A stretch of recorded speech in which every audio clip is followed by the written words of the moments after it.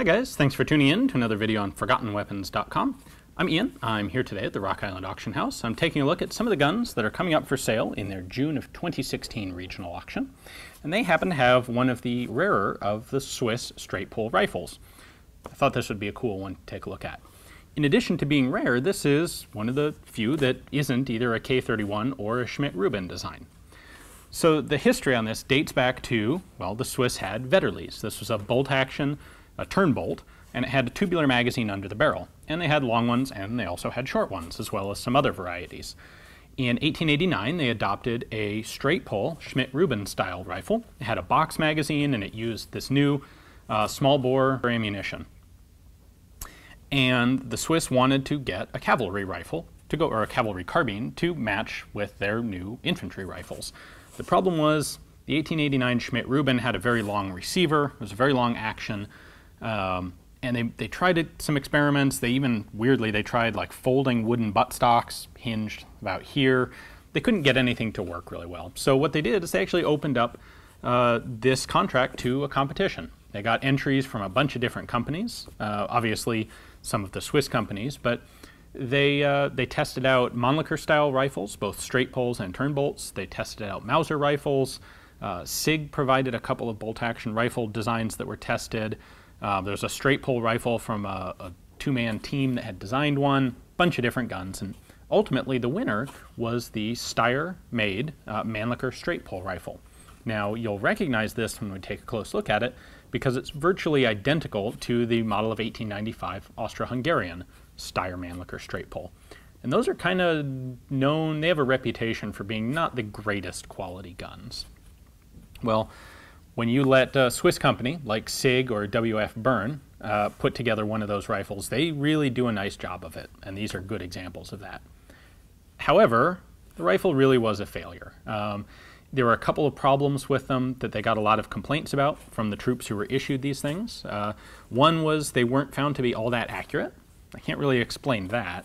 But the other problem, which I totally understand, was that troops complained that the bolts were really a pain in the rear to disassemble and maintain.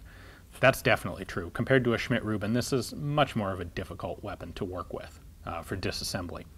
So ultimately, these were replaced in 1905. They were adopted. It's the model of 1893. They first went into production and service in 1895 and only lasted 10 years. In 1905, they had figured out a good way to do a carbine-length Schmidt-Rubin, and they adopted that as the model of 1905 carbine.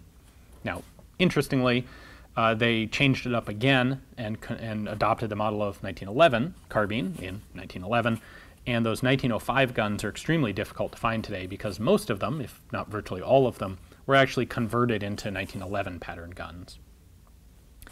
At any rate, we're talking about the 1893 here. So why don't I bring the camera back, let's take a closer look at this, and I'll show you some of the mechanical features that it has. The receiver markings on these are actually pretty sparse. You'll find the serial number up at the front left, in this case 4905, so about 2/3 of the way through production. Then on the top, you just have a couple of proof marks and a little small Swiss cross. And that's all you've got for receiver markings. Now the rear sight goes from 300 out to 1200 meters. When this is folded down, you actually use this as your rear sight notch, and that's a 300 meter zero.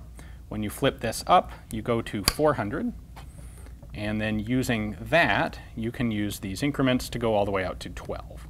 So squeezing in this little spring-loaded lever allows you to raise and lower the sight.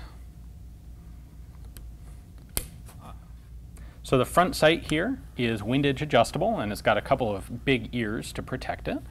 And the stock comes all the way right out to the muzzle. So the entire length of the barrel is protected.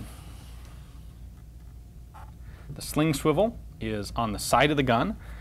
This bar is combined with actually kind of a German style of sling loop in the back, sling slot. Where the Austrian M95 rifles have a 5-round internal magazine using en bloc clips, the Swiss opted for a 6-round detachable magazine. It's this short little thing. 6-round because that is what their 1889 infantry rifles used. And these guns are cut here to use the same 6-round reinforced cardboard charger clips that the other Swiss rifles of the period used. In fact, they would go on to use that all the way through the end of the use of the K31. So after the end of World War II, they were still using those 6-round charger clips. By the way, those are really good clips. They're getting kind of hard to find these days, but they work very smoothly and they're slick. Now the bolt, the part that the troops apparently really didn't like, and understandably so, it is a straight pull. So comes back, it is a rotating bolt. You've got 2 locking lugs up here that rotate inside the front of the receiver to lock up, and a charging piece or a cocking knob back here. Now, that tab makes it fairly easy to recock the rifle should you need to, say if you have a dud round. And then the safety is located here on the side, just like one of the Austrian guns. It snaps in, relegates the gun, safe. To remove the bolt, you have a bolt release here that you pull out away from the receiver, and that allows the bolt to slide right out. Now to actually disassemble this, which I'll show you, but I'm not going to go through the whole process, what you would do is actually grab the bolt head and rotate it and allow it to snap down into the locked position. And then you can see a center peg here. You can pull out this striker piece, which is pretty stiff because the bolt's forward. You can pull this out and unthread it, and that allows you to take off the cocking piece. You can get out the firing pin and its spring and remove the bolt head and the extractor. And this is definitely a more complex task than you could get with a lot of other rifle designs at the time. One last important note that I want to point out with the 1893 carbines here is that these were all designed for the Swiss GP90 ammunition. This was a semi-smokeless cartridge. It used a larger round-nosed bullet. It was the early version of the Swiss small-bore ammo, and it is under pressure compared to the more modern GP11. Now, GP11 is safe to use in pretty much all of the available Swiss straight-pull rifles. However, these 1893 carbines were never upgraded to use it because they were out of service by 1905, 6 years before the GP11 ammo was introduced. So, if you have one of these, or if you buy this particular one, if you want to shoot it, make sure that you hand load cartridges to GP90 spec. Don't use the modern ammunition. It's dangerous in these guns. Thanks for watching, guys. I hope you've enjoyed the video. These show up from time to time, but they're pretty scarce, with a total of only 7,750 of them made, and many of those destroyed in use over, the last 120 years. It's cool to find one, and in reasonably good shape, too. Now, if you would like to add this to your own collection, maybe round out that batch of Schmidt-Rubins that you have, take a look at the link in the description text below. That'll take you to Rock Island's catalog page on this rifle. Unlike some of the stuff in the regional auction here, it is being sold as just this rifle by itself. So if you'd like to have it, you can actually place a bid right through Rock Island's website. Thanks for watching.